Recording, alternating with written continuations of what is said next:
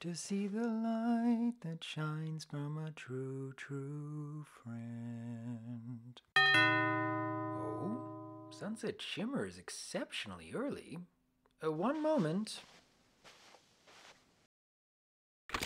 For Dr. Wolf?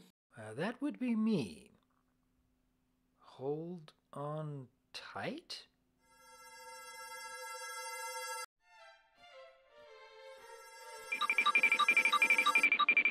Just in time. I've made an apricot couronne and elderflower tea. Join me? Miss Aramau, what is going on? We don't have another session for a few more weeks. You're right. We don't have a session for me for a while. But today is a session for you. I'm sorry? Today, my good wolf, I am the doctor and you are the patient. I'm sorry I had to resort to such drastic measures, but needs must. I'm worried about you. In what way? I know about you from experience, but knowing how you feel is another story. So today's session is about opening up. I see. Thus, my good doctor, it is finally your turn. I want to help you. So, tell me how you feel. I'm not really sure how to talk about myself without first providing a listening ear to others. That's very admirable, and it's part of why we adore you so much. But where do you think that comes from? Have you always been that way? Everyone else first, Dr. Wolf last? Oh, I'm sure it hasn't always been that way. But when you've spent so long feeling like listening to others and helping them through their problems is what brings you the most fulfillment in life, you really start to get used to it. Over time, you may even depend on it. So your main source of fulfillment is helping others through listening. You remind me of my old therapist. He'd rarely say anything, just let me ramble. And it helped. So I'd say you're doing your job right.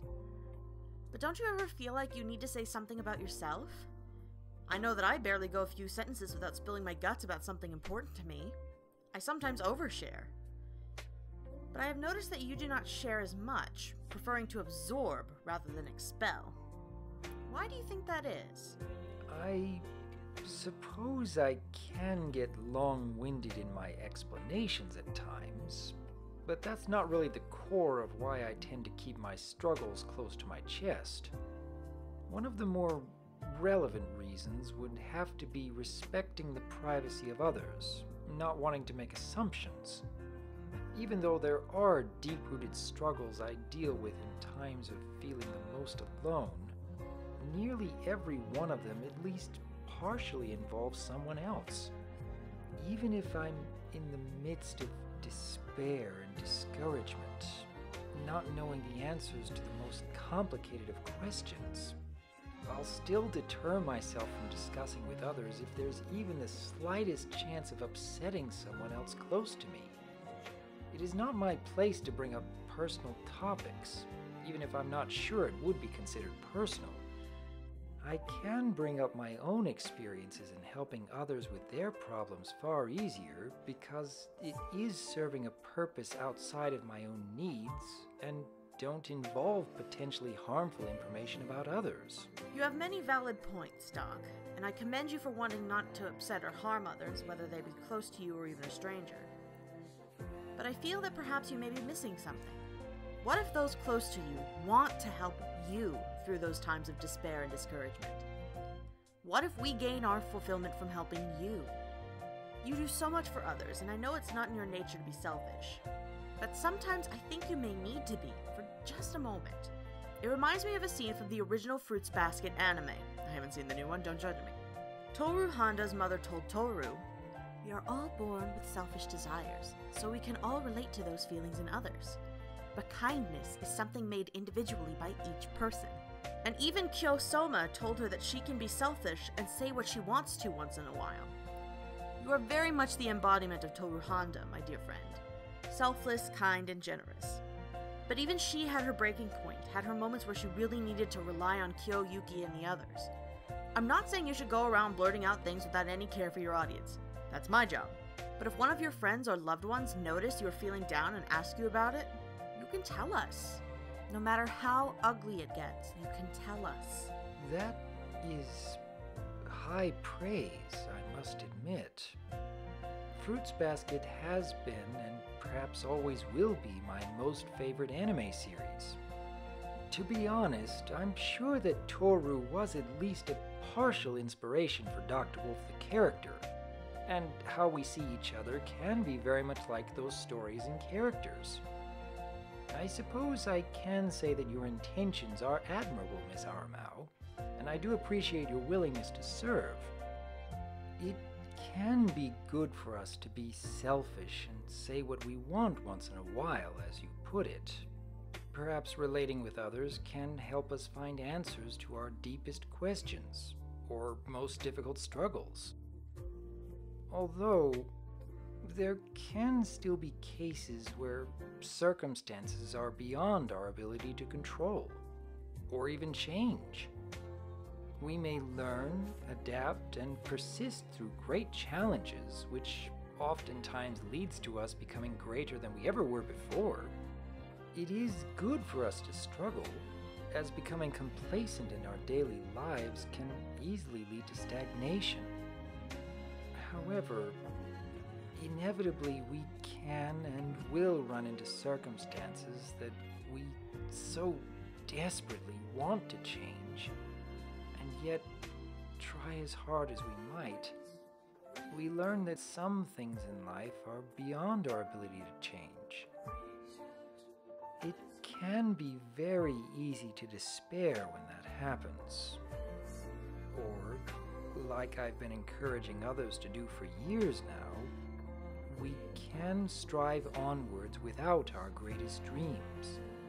Find purposes and service which we may not have ever expected. And yes, such actions don't take away that ache from remembering the dream you strived so hard towards and couldn't achieve. But I do believe it gets easier to manage over time, as long as you keep it up every day. Now, as you were hoping from this conversation, Miss Aramau, it can be helpful to talk about one's pain from time to time. Show others your vulnerabilities, which in turn can help them relate to your experiences. Unfortunately, there are still times when revisiting the hurt and despair, focusing on your shortcomings even when you've already admitted there was nothing further you could have done, it can have negative effects on your ability to serve others in need. Especially when each time you bring it up with a select few individuals, you feel as though you've only taken steps backwards in the face of still not finding answers and still not feeling as though you can put it behind you.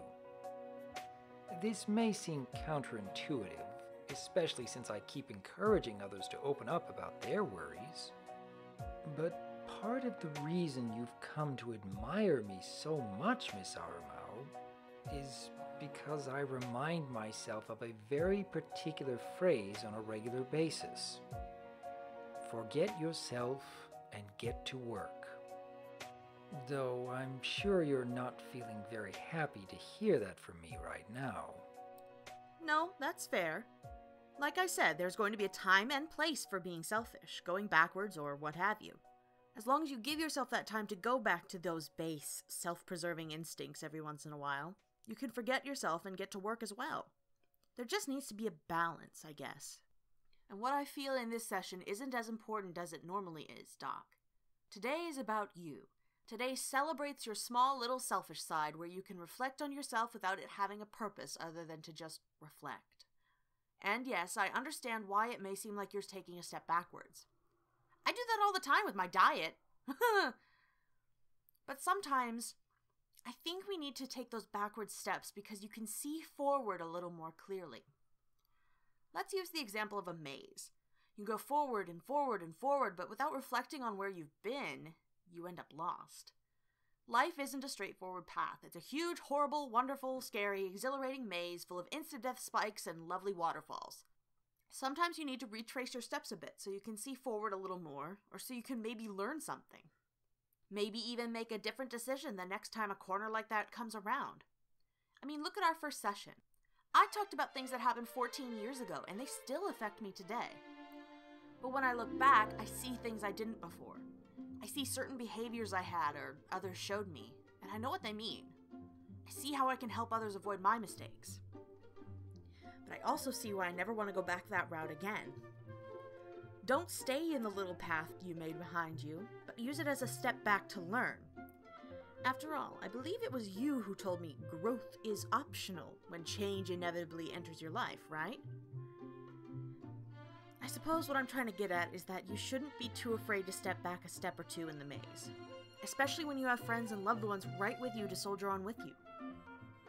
You are you, Doc, and I don't want you to change completely, or even much at all.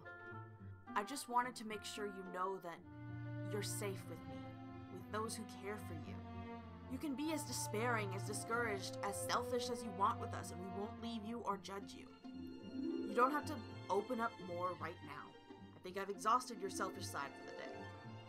But know that you can always come find me, or Bliss, or Firebrand, or Thespio, or any of us if you need that one little selfish moment.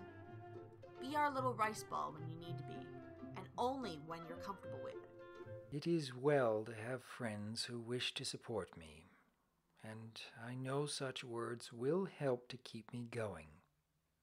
Thank you kindly for the conversation, Miss Aramau.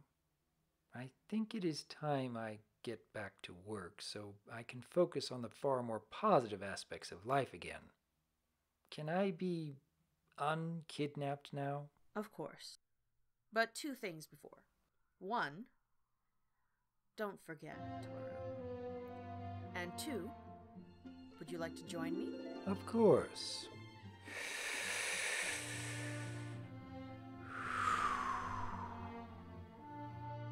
It's good to be helping.